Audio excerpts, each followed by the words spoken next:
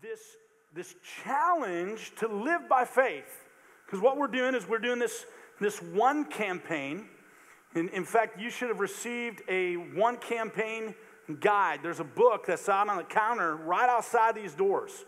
And it explains what we're walking through. We have 3 initiatives that we are raising money for over the next 2 years. We're believing God for $1.1 million to come in. Here's what we're going to do with that money. The first one is for our mission. Within Broome County, 90% of the people in Broome County do not have a life-giving relationship with Jesus Christ. And so we are looking to fund our mission. That's the first point, is we're going to fund our mission to reach the 90%. It's really probably closer to 92%. And so what we need to do is we're going to be starting a Hope Home, another Hope Home. We have a men's home and a women's home in Endicott. And we're going to start a Binghamton Hope Home where people can come in off the streets if they're homeless, if they're addicted to drugs, and we're going to begin to minister to them. And we would like to say that it's an addiction recovery program, but really it's a discipleship program. The idea is that when you come into a relationship with Jesus, your life is transformed. So the number one solution to a sin problem is Jesus. So we're going to start a men's Hope Home. We're also out of that budget. We're going to begin to fund all of our children's ministry, and we're going to be funding other initiatives and things like Royal Family Kids Camp. We're going to, this next summer, we are sponsoring a camp for foster care children right here there's one of the directors over there, a little excited about that. And so we're taking kids that have been abused and neglected, and we're going to give them the best week of their life. We're going to tell them about the love of a Father that will never leave them. And a God that no matter what happens with their earthly fathers, with their earthly parents, we have a heavenly Father that will never leave us and will never forsake us. So we're going to just love on the orphans in our community in that way. And so that's the first part of the mission. The second one is for our city. We are looking to purchase a facility out on Webb Road. It's the former Vestal Hills Country Club. And we're gonna transform that into a church building. What I like to say is the church is never a facility. It's always the people. We don't need a facility to do church, but a facility will help us. There's a whole bunch of things. A bunch of people that are here setting up this morning, they're like, amen, amen, amen, amen. And so there's a whole bunch of things that we would like to be able to do, like have a daily discipleship program. There's a whole bunch of people that are here that need to be in a worship setting on a daily basis. Like, by the time you get home, it's going to go south. Like, it was good to go to church today, but I need some more church tomorrow. And that we need the ability to help really kind of stir up what people are doing. And so we need to be able to meet on a regular basis and have some facility access to be able to do that. And then we are going to be starting a school of ministry. And so that's actually for our world, the third point of this campaign. We are starting a church planting initiative. In fact, God, in the last several months, has given us locations in Cortland and in Corning. And we are believing God for a church planting movement. And what's going to happen is we're going to launch in Cortland and in Corning brand new church plants. And then we're going to probably do a couple of other church locations that are yet to be determined. But we have a church planter in residency program that's already started. There's 12 people that have felt the call of God in their life. There's a whole bunch of people at Two Rivers that have said, I feel like God is calling me to take the next step, and they're looking to get their education, and we're going to help provide all of that. And so over the next 2 years, what we have asked people to do is to think about what God would have you give. And then in your seat today, you should have found in your welcome packet this little 2-year commitment card. I'm going to kind of walk us through this. We've done this on the screen, but here's one of the things that we do. Is I recognize that if you have never given before, it's like, holy cow, this guy's trying to talk about raising $1 million, and I'm like like Lexi, look, I'm giving for the very first time. And so what we want to ask you to do is I want you to find out kind of where you're at on the generosity pathway and then just kind of take one step. Like it's a faith step, no matter where you're at, to take one step forward in the process. So last week we talked about what it might be to be an initial giver. Like, hey, if you've never given before, I want to challenge you to give one time or begin giving. If you've given a few times throughout the year, I want to challenge you to become a consistent giver. If you have kind of, you're giving, you haven't really given by setting your budget intentionally, I want to challenge you to become an intentional giver. If you are somebody that's an intentional giver, but I want to challenge you to take and start asking the question, what am I not giving and why? So like everybody is taking one more step. And then the kingdom giver is somebody who just said, I've reoriented my entire life around giving to the kingdom. And this is somebody who has the ability to buy that car or that house and says, I'm not going to do it because I want to use that for the kingdom. And so somebody who gets to that place is like, they're all the way in. They're just, everything they do is centered around furthering the gospel. And so what I want us to do is here's kind of this 2-year goal and where you might fit on this chart. I'm really not going to take time on that right now, but what I want to talk about is creative ways to give. So if on your kind of commitment card here, and hey, welcome. If you're a guest here and you're just testing us out, like, hey, first off, we're in the middle of this campaign, and so there's no pressure for you. You're like dating us. Like, hey, just take it, just breathe easy for the next couple of minutes. And this is kind of like housekeeping, because at some point we need to take a step of faith. We're going to talk about that a little bit more today, but just breathe easy for the next couple of minutes. This is really for the people that say, hey, the Two Rivers is my home.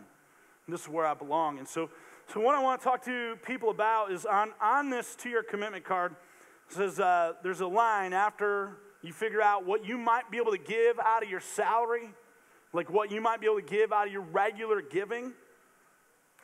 So can you back it up one slide? Let's back it up one slide. Yeah, right up here. So like right here, my gifts from resources. And so that's the... I used to be a children's pastor, and I would do this thing called BGMC, a Boys and Girls Missionary Challenge, and I would raise funds with our kids to support missionaries. Now, the funny thing about kids is that none of them have jobs. So we would challenge these kids, and I'd be like, hey, let's figure out what you think God might be challenging you to give, and then let's do that. And so the kids, they'd begin to pray, and they'd be like, I don't have any money, I can't give anything. And so what we had to do was help kids to discover that they do have money, and they do have access to money. And what they had to discover was how could they leverage that for the kingdom of God. And so what I want to do is I want to take just a couple of minutes for us to kind of think through, because I believe that this kind of... my gifts from resources requires a little bit of creative thinking, because like when my wife and I have been talking about, hey, what are we going to do for the one campaign when we pledge next Sunday, we've been having this discussion at our house. And the discussion has almost always revolved around our salary. So kind of the way the discussion goes, we're like, here's what's coming in, here's what's going out, what could we do, how could we move some things around? How can we increase our income? How can we decrease our expenses? What does it look like for us to be able to give generously to this campaign? And almost all of it has surrounded like the idea of our salary capacity. But I think there's some creative ways. So if you don't have a salary, I want to give you some options for how we can think about what it would look like to give. Because if kids can do it, I know we can. And so here's one of the ways we can practice priority budgeting. So this is a matter of rearranging our current budget in order to give more to a generosity initiative. So that might mean postponing a planned expenditure. So like if you're thinking, I'm going to buy a new car, what if by faith you're just saying, okay, I'm going to wait on that, and I'm just going to pause that for 2 years. Not that I'm not going to get a new car. I'm just going to wait for 2 years to do that. Or another example of that, a little bit different, is redirect present expenditures. So like if you're thinking, wow, we've kind of maxed it out and our budget is totally tight, one of the things that you could think about doing is like at some point, maybe 6 months from now, a lot of us, we take out these 6 months, no interest type of loans. Has anybody got one of those? Like, come on, I know I'm not the only one. Don't, like, pastor's going to try to make me give up my money from my loan now. It's a credit card, right? So at some point, that's going to go away during the next 2 years. And so what if you would just say, hey, I'm going to, once that, like, TV that I bought from Best Buy is paid off, I'll just continue that same payment into the one fund. Or, like, if you have a cable bill, you might say, look, for the next 2 years, we're not going to have cable. That'll free up $100 a month, like something along those lines. Number 3 is increased giving with increased income. So at some point in the next 2 years, you might get a raise. And one of the ways that you could be challenged is like, hey, I know my budget is tight, so keep your budget tight. And then as the raise comes in, rather than going out and like I'm going to, because oftentimes what do? We know we got a raise coming in, so what do? We spend more. So one of the ways that you could think about it is, okay, I know I'm going to get a raise. I'm going to live on my current level of income, and I'm going to give the rest of that to God for the next 2 years. So number 4 is give from your excess. You might have things that have been saved up, and you're planning on buying a boat or buying some vacation type of thing or whatever that looks like. And so there's options to say, you know what, I might be radical in my generosity and give in that way. And so there's a whole bunch of stories I've heard of people who have kind of like I've said, like I was going to do this with this money, and now I'm going to reorient it around the kingdom of God for the next 2 years, and then commit unexpected cash. So this is a fun one. Like, I don't know where my money's coming in, but you might say, hey, over the next 2 years, every time I get money in the mail, like I get direct deposit, but if it comes in the mail, that all belongs to God. That's pretty scary. Kind of like start thinking about how that goes, but that's an opportunity to give above and beyond toward the one campaign. Number 6, sacrifice your extra time. Especially, this is a great one for once somebody's retired and they have kids that are out of the home, and they might consider, you know what, I'm not going to retire yet. This is like my mother and father. My dad's reached retirement age, and he keeps driving bus to give that money away. Like they have reached a place where they are trying to think about, they've reoriented their lives around how do I live generously with my life. And so that's like they literally, like if you talk to them, they'll tell you, hey, we're doing all of this so that we can bless people. Number 7, this is donate appreciated assets. This is kind of where you have stocks and bonds, and you might, if you had to cash that stock in, you would take a penalty on it, but there's a way to give that to the church. You would get it, the penalty wouldn't be incurred, and you'd actually get a tax write-off, and so it's a great way for you to think about giving. So in all of that, I want to just challenge us for next week. I want you to prepare your heart and your mind, and I want you to know that every one of us, I am really gunning for 100% participation. Because God is going to change something in our hearts and our lives as we step out in faith. And that's what we've been talking about through this entire series. That's what we've been talking about in our small groups. And I have been enjoying our small group sessions, loving our time as we gather together. And our group is busting at the seams. We're going to have to kick people out of our group, start your own groups, and go. So we had like 43 people at our house, and it's time to, look, if you want to join our group, it's going to be awesome. Just get ready to get close. All right, so here we are in part 4. It's called, this week we're going to be talking about letting go. So the moment we've been talking through this whole series about getting to the ledge and looking down, and all of a sudden when you start looking down, you're like, what have I done? Like you get that fear that comes in, and And because when you're on the ground and you're looking up at the cliff, you think, I'm going to go jump into that water. I see other people jumping in the water. That looks like a lot of fun. When you've been at the pool and there's the high diving board, and you see kids doing like flips and diving into the water like that, I'm going to go do that.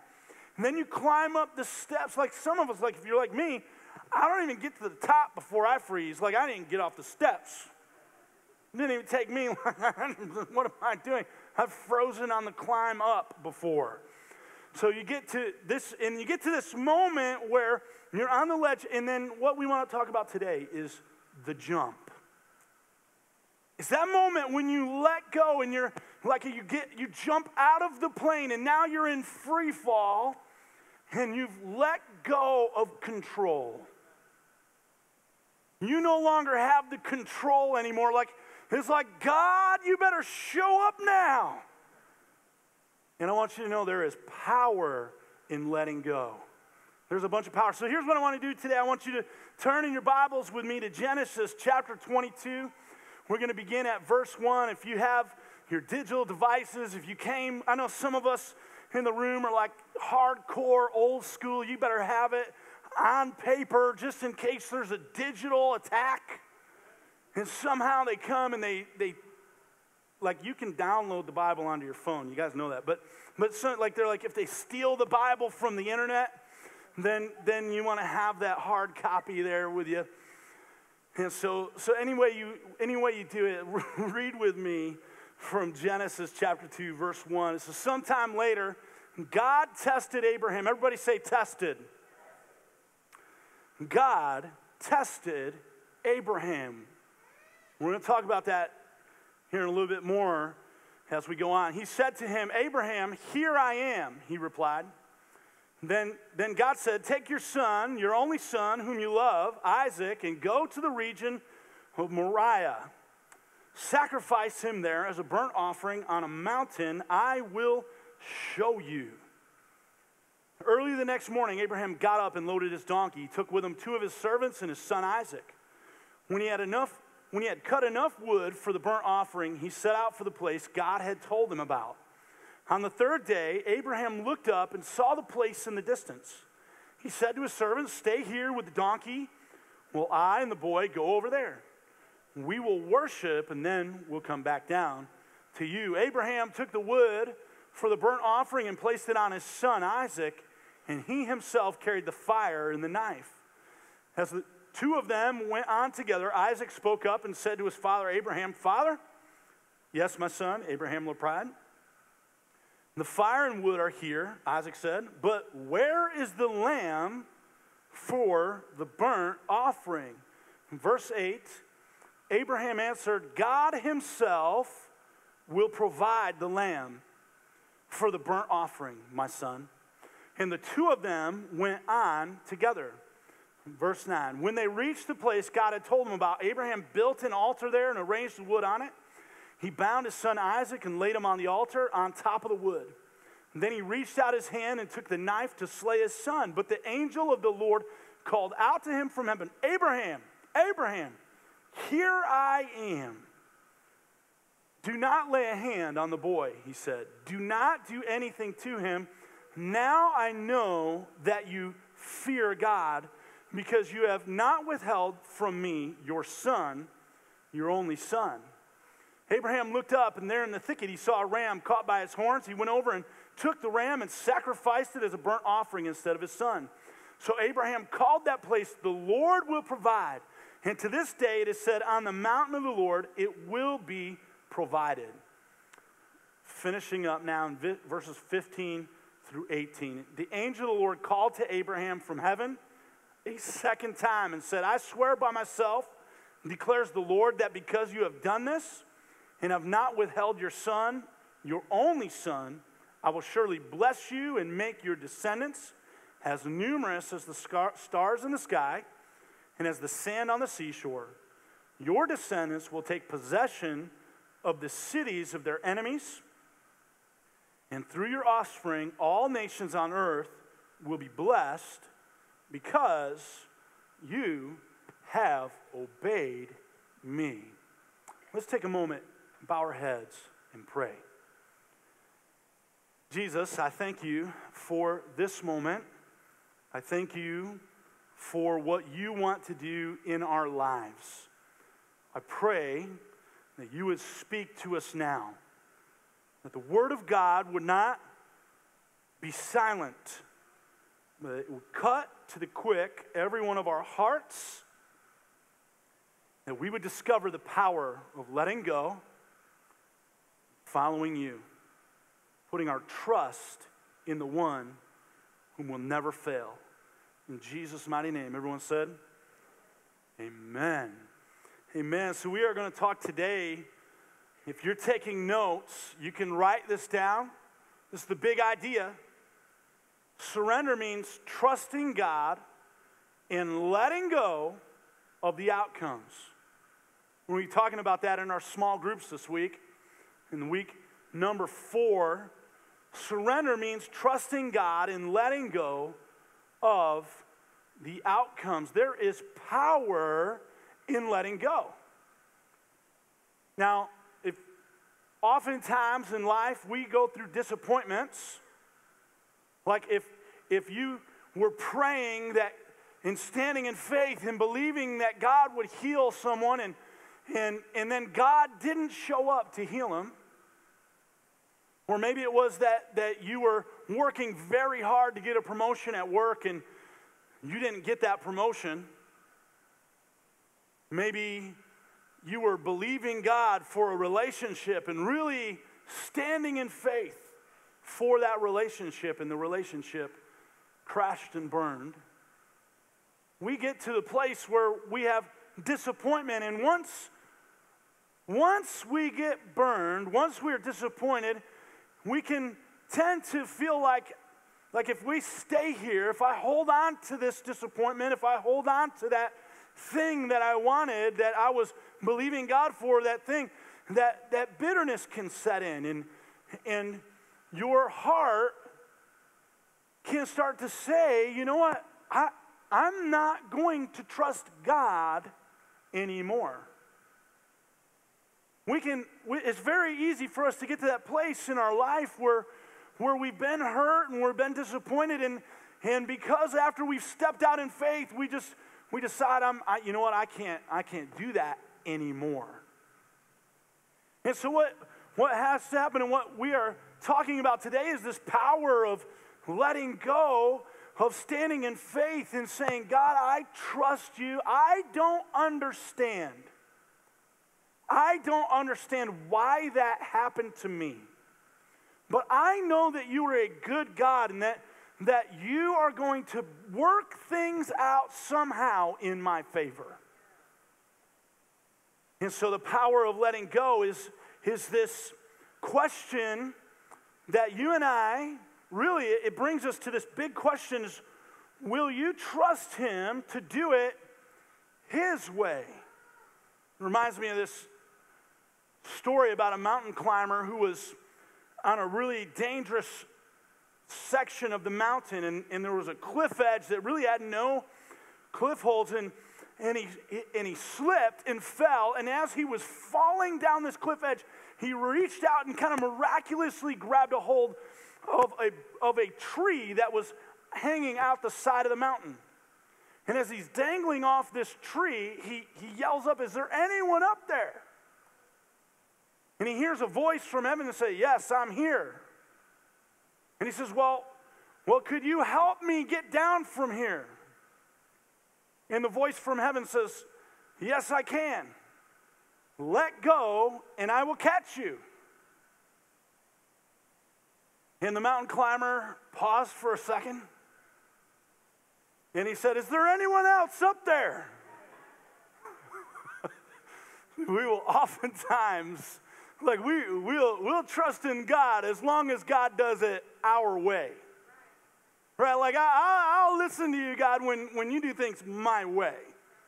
I remember last year, we were looking to close on a building on Clinton Street. We were looking to buy the flower shop on Clinton Street, and we were going to retrofit that and convert that and use that as our church facility. And like, I would go there and I'd march around.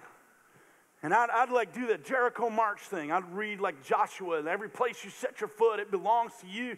And I'd go down there and I'd walk around the whole block. It was a long block. And I'd be like, every place I set my foot belongs to Jesus. This building is going to be ours. We're going to tear it down, and we're going to get a great deal on this building, and God's going to provide for us as a church. And I know everybody's tired of setting up and tearing down. And so Jesus, I'd go down and I'd, like when nobody's kind of looking, I'd look around and I'd be like, I'd put my hands on the walls. Be like, this place is going to be filled with the people that are going to be transformed. And I'd put like, the presence of God is going to anoint this place. And I'd be walking around it, and I'd be doing all my thing. Believing God for this facility. And we started going through the process, and it looked like things were lining up for us to buy the building. And then we got to the zoning. The moment where the zoning was supposed to go through with the city of Binghamton, and one of the local businessmen who had said that we could use their place for parking reversed course the week before the zoning meeting. I was like, are you kidding me? Everything fell apart. Like everything was going in one direction, and then it all fell apart. And I was like, oh, we had already had a vote to gather people together and like, hey, we're going to go into this place. We had drawings, we had workups, we had all kinds of stuff. We had invested all kinds of money into that to get to that point. And then it all came unraveled, and I was like, oh, God, what happened? And so sometimes we get to this place where we have these disappointments where we're standing in faith, and we get to the point where like, I tried that once before. I tried to stand in faith. I tried this idea of jumping, and I did it, and I got burned, and it didn't feel good. And when we get to that place, we start saying, I don't know about all of this. And so what we've got to do is I want to encourage you to stand in faith, believing that God sees down ahead of you. Like, I don't know everything around that. All I know is, look, when God closes a door, he opens up another one. There's some things that you can't see that you think you've been praying for and believing God for. And he said, look, if I give that to you, you're going to miss my best for your life. And so there is this thing that God does, but who is doing it? It's God that does it, right? Like God has to say, here's the direction that we go in, and here's how you walk. And if you would be willing to say, hey, I know things didn't go that way. I'm going to take my hands off the wheel. Carrie Underwood, Jesus, take the wheel. I'll sing that for you, but that was as close as you're going to get. I had a pastor, I got to pause for a second, because I can't talk about Carrie Underwood, Jesus, take the wheel. We'll talk about talking about Pastor Russ Allen, one of our church I used to be on staff at. Pastor Russ always had Jesus take the wheel as his ringtone, and he never could shut it off. Like he was in his 50s, he didn't quite understand, there's a silence button on your phone. So the staff, we would love to get to a quiet moment in the church service, and we would call his phone.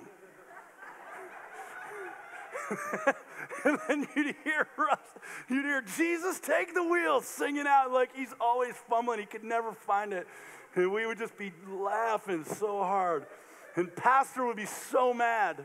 Like, what are you guys doing, screwing up the service? And it's like Russ's fault. It's Russ's fault. He doesn't turn his phone off. Like, Jesus, take the wheel, right? You got to get that moment where you just decide, I'm going to trust him. And you got to have this in my heart that God is good. And that's really where Abraham's at as we get into this story in Genesis chapter 22. It says, sometime later, God tested Abraham. Testing in your life and in my life is meant from God to promote us. See, what has to happen is God is looking in your heart, and God is discovering out of your heart what it is that you're holding on to. And he wants to know that you're totally and completely trusting in him. Because there are, at every level, as God promotes you, the things that you're holding on to will be exposed. And I've seen leader after leader after leader who are destroyed because they are holding on to things that are not God. And so every step of the way, as God is releasing blessing into their life, he is trying to make sure, hey, don't let the thing that I blessed you with become the thing that you worship. Like, it's easy for us to, God wants to know, hey, you're not following me for the things that I give you. So many people are here for the hand of God, and they miss the face of God. Like, they want what God can give, but they don't want God. And so God, in his graciousness in our life, gives us the things that we pray for and then we desire. But God wants our hearts. He wants our heart. And so what's happening is the devil will come to tempt you, to destroy you. The devil puts things in your life because he's like, hey, if I can get you to hold on to that, I want you to worship that thing. That's how the devil tempted Jesus. He brought Jesus, he showed him all the kingdoms of the world. And he said, look, if you just bow down and worship me, you can have all of this. You can have all the stuff. You can have all the fame. You can have all the honor. You can have everything. And Jesus recognized that you don't get to that by bowing down and worshiping created things. See, Jesus had kingdom and dominion and authority over all of that. And so he was never going to submit in that way. And so God tests us in order to promote us. So here's the thing that we discover out of this text is that what we hold on to reveals what or who we trust. So like when you get ready to jump out of an airplane, what do you hold on to? Somebody. Well, when you jump out, you're holding on to the parachute, right? Like, I trust this parachute is going to get me to the ground. Like, I'm holding on to that. If you didn't jump out with a parachute, we got to talk. Like, we're probably not going to talk. But if you're going to jump, it's because you trust that parachute is going to hold you. The thing that you're holding on to reveals what you trust. And so here's Abraham, and God comes to test Abraham. And God wants to know, what are you holding on to, Abraham? Because if you're trusting in me, you're going to hold on to me. And the thing that I gave you, the thing that's your heart desire, because Abraham, like, this is almost a joke that God comes to Abraham and calls him the father of many nations, because Abraham, at that time, when God says that, is he and his wife, they're barren. Like, Sarah can't have kids. They're in their 90s. Like, late in life, no children. God says you're going to be the father of many nations. Like, you want to talk about unlikely. Like, if you were going to, like, I've got friends that have, like, 15 kids. Like, they have the van full, like the 15-passenger van. They load them all in. So that would be the kind of person you'd go to and be like, God promises that you would have many, like, you will have nations that will come out of you. Like, I know that. I know, because I take care of all of these kids, and it's already happening. I understand that God, like, this thing is going to multiply like crazy. You don't go to the person that's barren and say, hey, you're the one that's going to be the father of many nations. Like, And so God goes to this unlikely person, and he tells him, and then he gives him, like, in his old age, here's his son.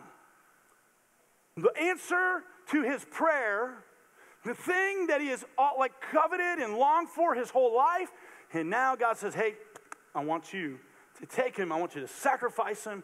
And God's going to discover what Abraham is holding on to. What we hold on to reveals what or who we trust in.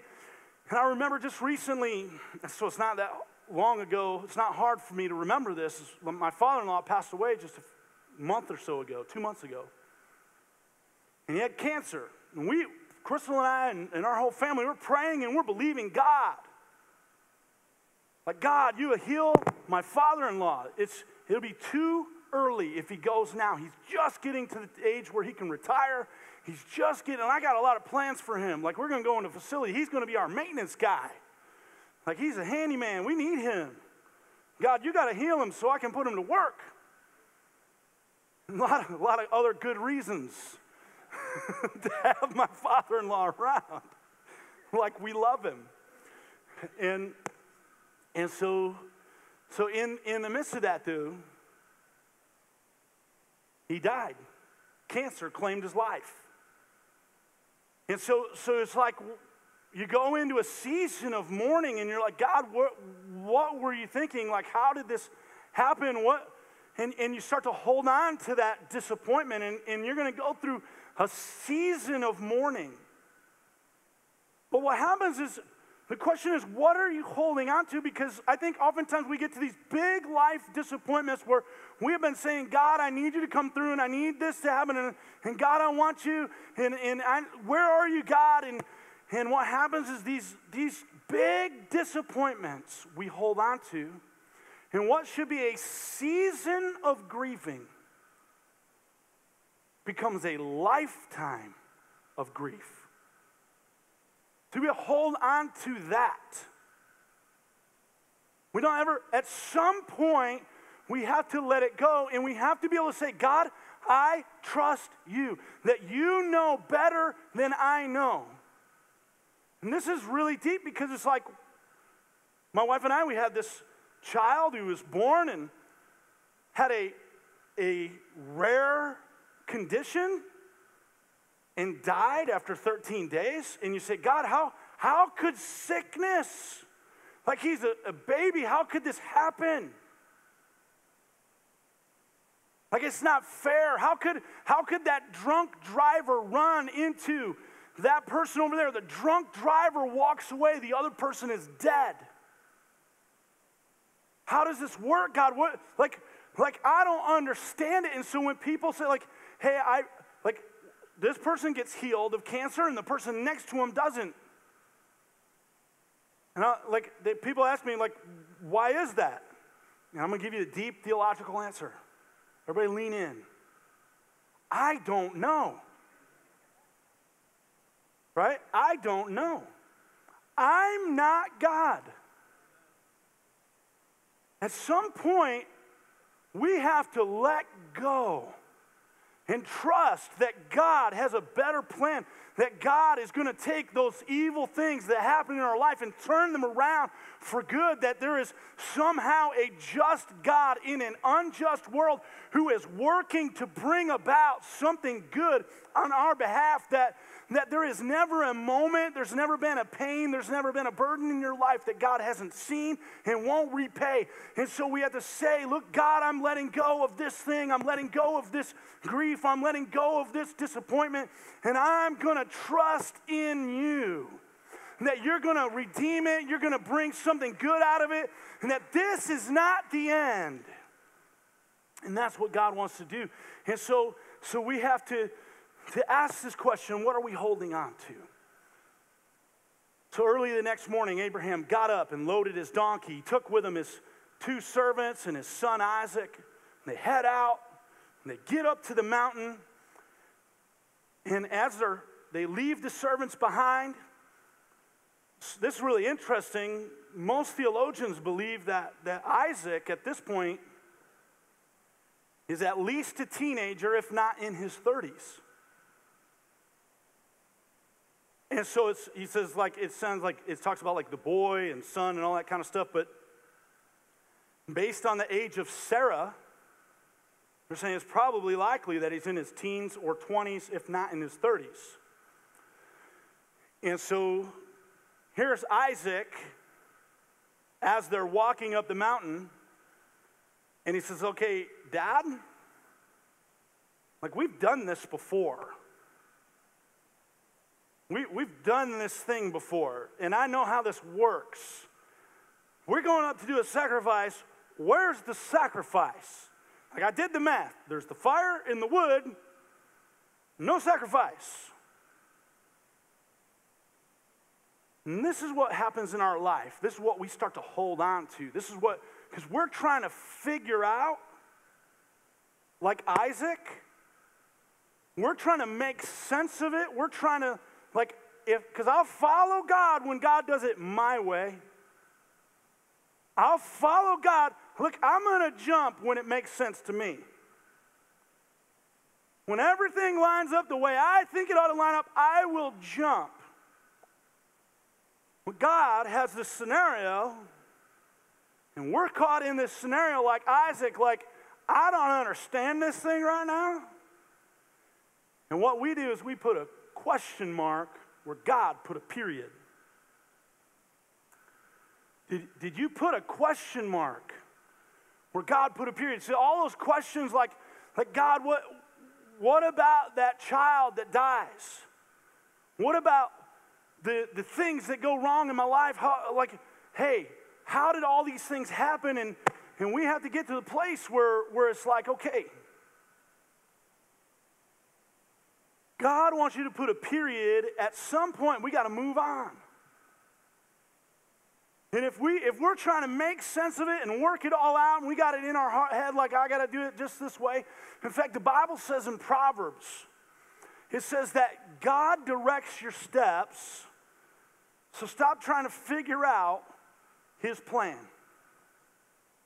Like this is literally what it says in Proverbs. I think it's 20:24. And so did I put a question mark where God put a period? If you would be willing to jump, if you would be willing to let go, if you would be willing to say, God, I don't understand it. I don't have to understand it all. I know that you are going to do something good in my life. I'm going to believe in you. I'm going to trust in you. And something good is going to come out of this thing. And this is what Abraham says. Abraham answered, God himself will provide the land. Now, here's my thing about this answer that Abraham has. There's no way Abraham can answer that except that he knows God. Like you're not even getting to this moment unless you know God. Because Abraham started hearing God's voice a long time before that. God said to Abraham, I want you to go to a land that I will show you. And so Abraham's off walking, and God's like, hey, I want you to go here. Now I want you to go here. Now I want you to go here. Now I want you to go here. And the thing with God, why we have to begin to trust in him and who he is, and why we got to understand that where there's a period, don't add the question mark. Because God's process isn't A, B, C. Like in my world, A, B, C makes a lot of sense. Like, God, if you just understood, we set up the alphabet, A, B, C. And oftentimes the way God does it, he goes, okay, A, Z, T, back to V. Now we're going to go to B. Oh, we made it to step 2. Like, that's what we're thinking. Like, oh, I made it to step 2. No. Like Joseph, right? God says, Joseph, your family's going to bow down to you. You're going to be, honored, and you're going to be ruler and all this good stuff. Oh, by the way, to do that, let me tell you a little secret. That God doesn't tell us all the steps, because if we had to know all the steps, we'd be out. Right? Like if I had to know all the steps, I'd be like, I don't think so. That doesn't sound like a good plan, even though that's a good destination. And Abraham discovered who God was. And here's what we like to do. Like even this story in and of itself. Like who is God that he would say to Abraham, offer your son as a sacrifice? That's a sick God. Because what we do is we jump into this like one little portion and like okay, we're going to characterize God off of one instance. to characterize who God is off of this one thing. And Abraham's not in there off of one thing. This isn't the first time Abraham's heard from God, so Abraham knows I can trust him. And God himself will provide the lamb. As Abraham is walking up the mountain, he's like, I don't know how this is all going to go down, but I know that God is good. I know that God is going to bring this about to my favor. I know that God has promised, and he who does not lie will come through for my life. And so, look, I'm leaving things open to what God can do.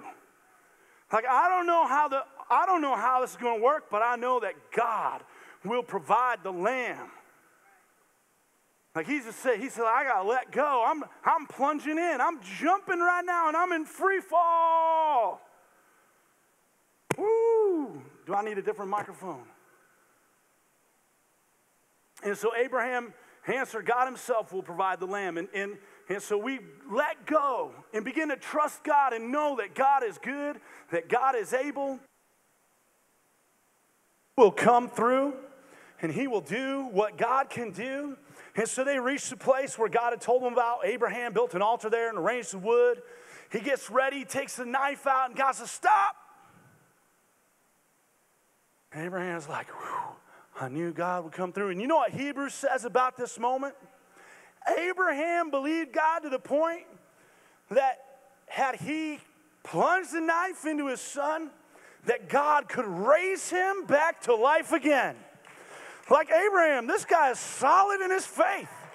Like, I don't understand it, but I know that God is good, and I know that God's got a way out of this thing, and I'm jumping all the way in. I'm not holding back. I'm going to, woo, let's go. And so that's the Abraham, because you ain't going to do that unless you know the power of letting go. Unless you know how good it is to trust in a God who is good. And there's so much frustration that comes from trying to control our own outcomes, trying to manipulate all the details, trying to make everything right just so that I'm going to twist that person, I'm going to manipulate that one, I'm going to control this thing, and then, it didn't work again. And at some point, God's saying, jump, trust me. Get all the way in. Step off that ledge. And so Abraham does that. And here's what God says to Abraham. Now I know that you fear God. This isn't like I'm terrified of God. If God didn't answer me, he'd smite me. Like we have this idea that God is upstairs with lightning bolts. The moment you screw up, got him. Yes. He screwed up again. Oh, it's so fun. I got him again. Tripped him up. Woo! That's not how God's doing it. God says, I know the plans that I have for you, plans to prosper you, not to harm you, plans for a hope and a future. When you are in the middle of Babylon and you've been kicked out of your home city and you've been displaced and everything's gone to hell all around you, God has a good plan for your life. Like you just say, look, God, I'm going to trust in you. I'm going to step out. I'm going to follow you. And I know I've had past disappointments. I got to let go of that. And I'm going to trust that you can see around the corners. And Jesus, take the wheel. And that's where he says, now I know that you fear God. It's not that God's going to shoot a lightning bolt at you. It's that you recognize that God is above all things. That's what the fear of God is. It's not fear and trembling, it's honor. Like, I put God first. That's what it means to fear God. I honor God above all else. He's the one whom I hold on to. He's the one in whom I trust, and he's the one whom I will follow. It isn't that we follow out of fear. We follow out of love. Perfect love casts out all fear. See, when you know who God is, you're not afraid of God, because God sent his one and only Son, that whoever believes in him will not perish but have everlasting life. This is the kind of God we serve. This is the kind of love that is lavished on us, that we live in that kind of love. And so at the end of all of this, there's this verse in verse 17, because you didn't withhold your son, I'm going to bless you. I'm going to make your descendants as numerous as the stars in the sky and as the sand on the seashore. Here's what you need to know about this. We're going to wrap it up right here. I get the team to come back. This is, if you are willing to trust God and let go, you're going to give birth to more in the future than you lost in the past. That if you would be willing to trust him, like it's this that big test moment, like this that big test moment. God came to test Abraham. And I believe that God's here today to test our faith. God wants to know what you're holding on to. God wants to know, and his invitation to you today is to jump.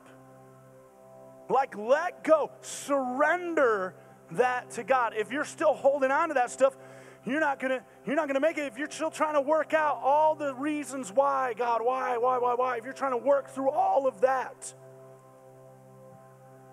it's not going to work for you.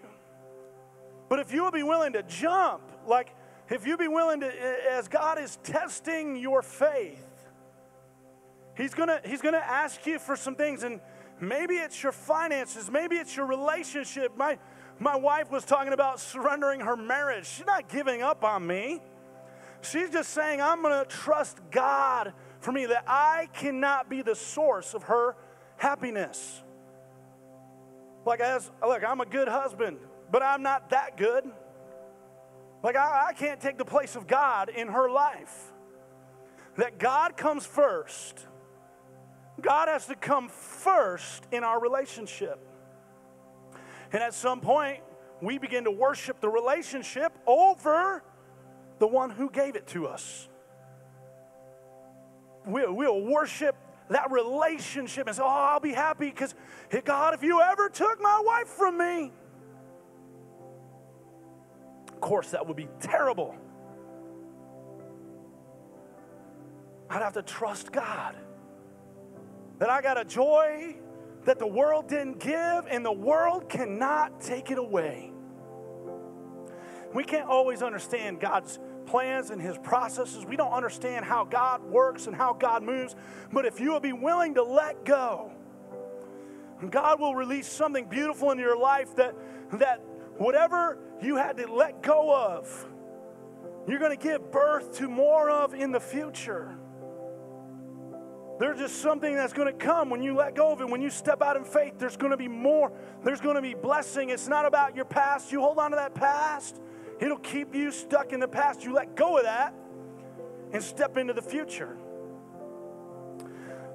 I was in New York City on September 11th of 2001. I was deeply wounded on that day as I watched the towers fall.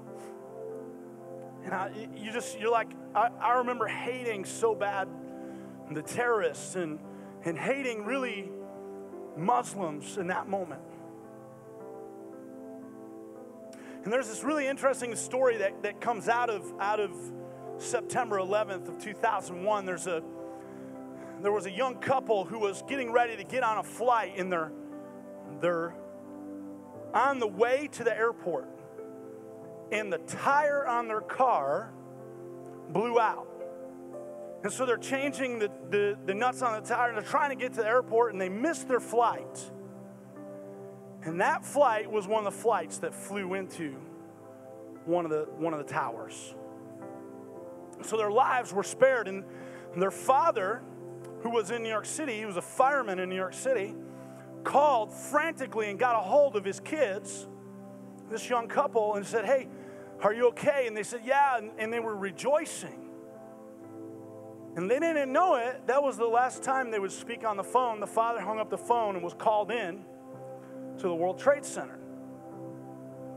And so as he's there, the tower collapsed and he died. And so they were like so confused because God spared them, and they were believers. And they were distraught because they couldn't understand, like, why would God spare us? We know Jesus. But they weren't sure that their father knew Christ. Well, a couple of months later, they get a knock on the door at their house, and there's a young couple that's standing at the door with a young, small baby. And they said, we wanted to come and introduce our child to you. When we were, the wife was 7 months pregnant at the time that the tower collapsed.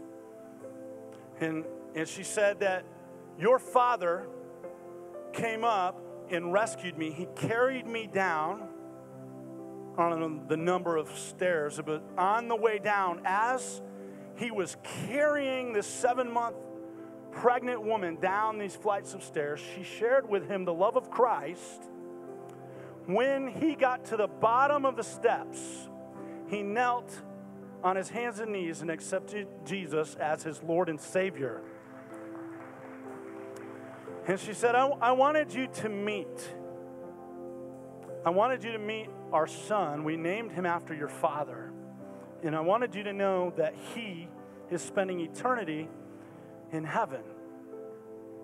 Listen, we can't understand how all of that stuff works together. We don't understand how God works and orchestrates events. But what I want you to know is that there is a God who is good, who is working on your behalf when you're willing to let go, when you're willing to trust in him, in this God who is good, who will never leave you, who will never forsake you. And when you are willing to like all of the grief and all of those things, I'm going to leave that in the past. You're going to give more birth to more in the future than you've ever lost in your past. So here's what I want to do this morning. I want every head to bow, every eye to close. We're going to wrap it up right here. We're going to have this moment to respond.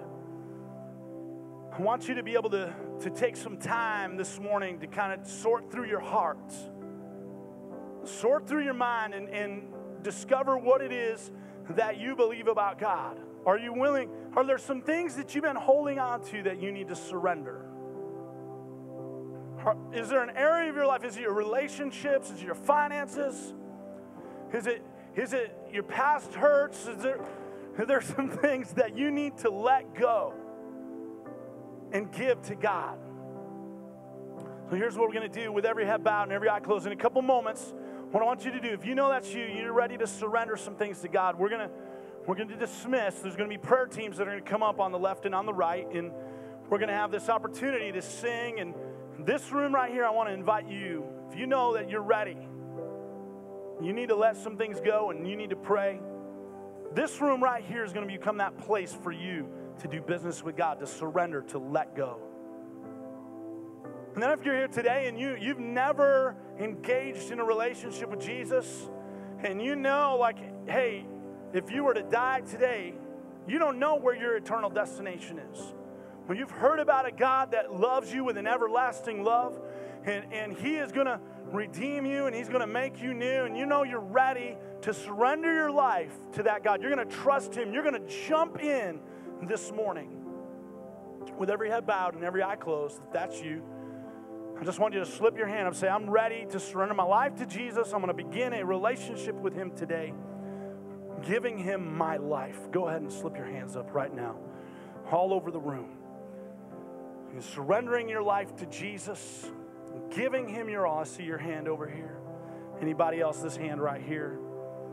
Anybody else is surrendering their life to Jesus this morning? All right, with every head bowed and every eye closed, you can put your hands down. This hand over here. All right, what we're going to do is we're going to all pray this simple prayer together. It's just a prayer of surrender. We're going to invite God to come and lead us and to guide us.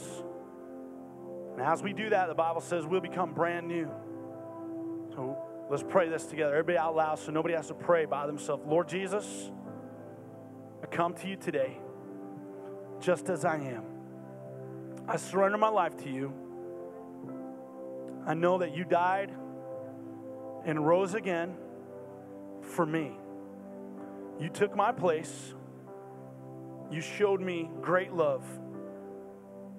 I want to follow you. I give you my life. In Jesus' name, amen. Amen. Come on, everybody, put your hands together for everybody that just made that decision.